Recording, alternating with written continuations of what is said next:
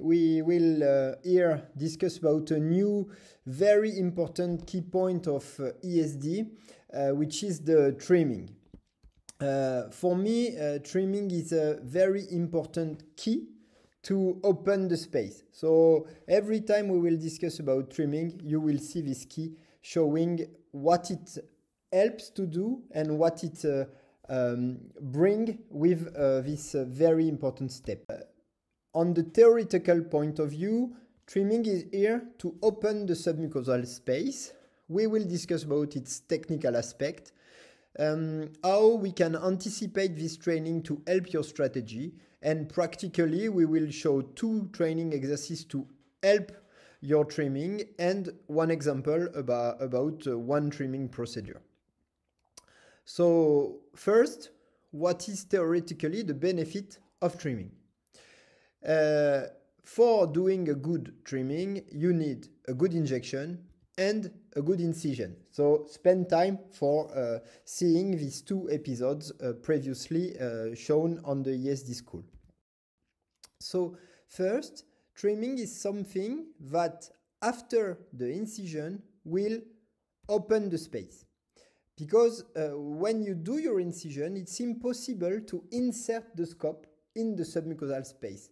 Your incision is too small, the space is too small, and it's impossible with a 0.4 knife needle to have an incision that creates a space of 9.8 millimeter, for example, for an upper GI scope.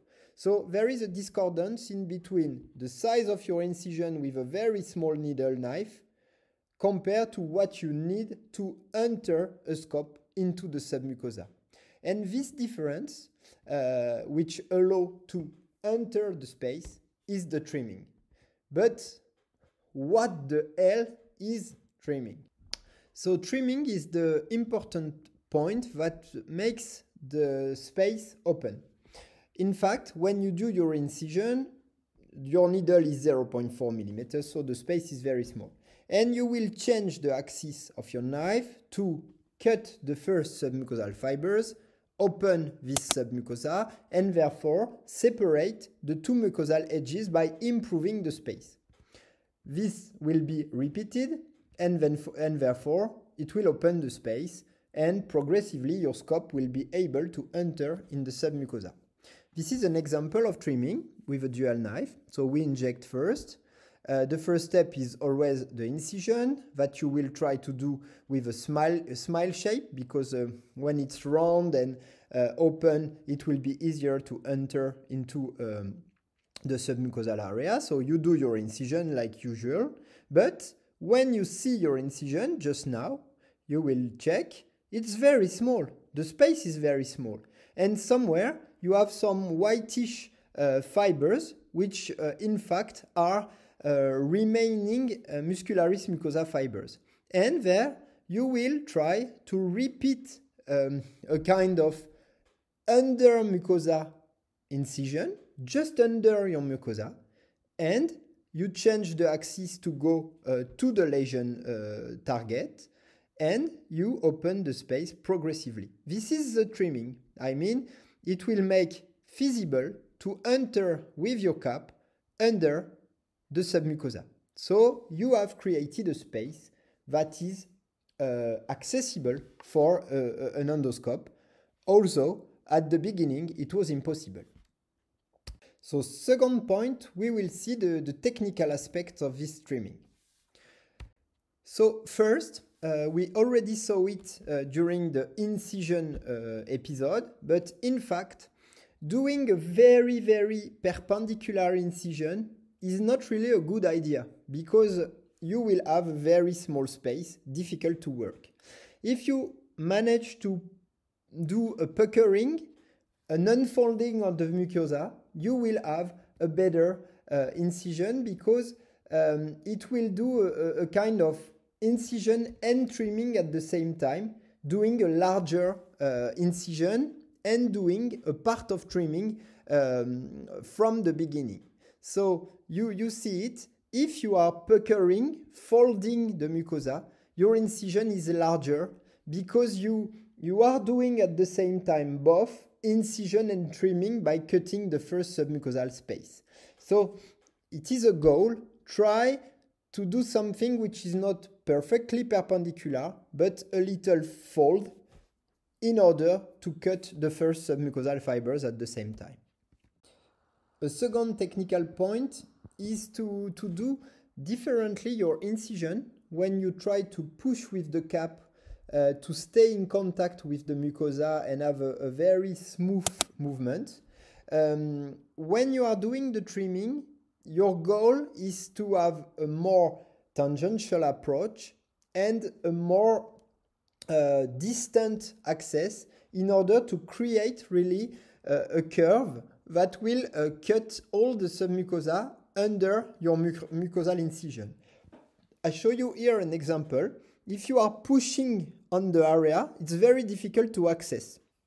But if you work a little more far without pushing with the cap, it's easier to see where you are going and to do your trimming in order to open the space. So here, I put my cap on the mucosa to avoid movement, but I'm not pushing on the targeted area where I want to remove the lesion. I'm a little more far in order to see the direction where I want to go and to avoid closure of the area I want to open. If I'm pushing on it, I close the space. If I work a little more far, I will be able to choose the area. And once I can go under, it's easier. But when the space is not enough open, you have to take little more distance in order to be able to open and do your trimming correctly. Next, your trimming as the different parts should be anticipated by an architect to help the strategy. When the area is difficult to access, it is always better to do your trimming in retroflexion if possible, because the trimming will be in the good direction. But if it's not possible, you will do your trimming, but in the bad way. I guess you will not be able to cut under the lesion. So whenever it's possible, retroflexion is better because your incision and your trimming goes to the area you want to dissect. But if it's not possible, you should do your trimming even if it's inverted, because if you don't perform it, it will be difficult to achieve the resection at the end, because the space at the last part of the procedure will be relatively difficult because the space is not open. So even if retroflexion is not possible, please try to do a trimming. Inverted trimming, it's not perfect, but at least there is a trimming to open the space and facilitate the end of the procedure. Don't do only the incision without trying to open the space, because it will be very difficult to achieve the resection, once again, but also to fix your traction on the oral edge of the lesion, because you have no space and you have a risk of taking both the edge and the surrounding area, or to catch the muscle because you have not worked enough to open the space. Another point which is important during the trimming phase on the opposite way is that you will cut also some vessels. And in fact, you are avoiding, by doing it prospectively and preventively, you will avoid bleeding during the end part of the procedure because you see the vessel at the beginning during your trimming. Also, if you treat the vessel by coming from the blind area, you have a risk of damage and of bleeding at the end of the procedure. So once again, if it's not possible to do it in retroflexion, please try to do your trimming in direct viewing, even if it's inverted. Next thing, trimming is also very important to facilitate the traction placement, because if the space is not open, you have a high risk of catching the muscle during your closure of clip. If the space is more large, it will be easier. So if the space is reduced, risk of catching the muscle. If you have a free edge, less risk of catching the muscle. This is the trimming that opens the space. Same for lateral areas. It is sometimes difficult to fix the traction on the lateral edges because the space is very small. By doing a lateral trimming like this, you will try to do a kind of oblique trimming like this. You slide, but in fact you are really opening the space, making it larger to facilitate the work after, to fix your traction and to achieve the two lateral edges of your lesion. So please do your trimming everywhere. I mean on the opposite way, even if it's inverted, but also on the lateral edges to open the space and make visibility better. Next, training exercise. One which is very important, I think, is the smile shape exercise. It seems nothing, but in fact it's the beginning of everything. So on model, isolated stomach or even endogel or what you want, it's easy to do a very tiny incision and then to open it to make a nice smile, laughing out loud. In fact, you don't want to have a very close smile. You want something which is larger. The second exercise, which is very important, is this target exercise. You will try to follow always the center of your target.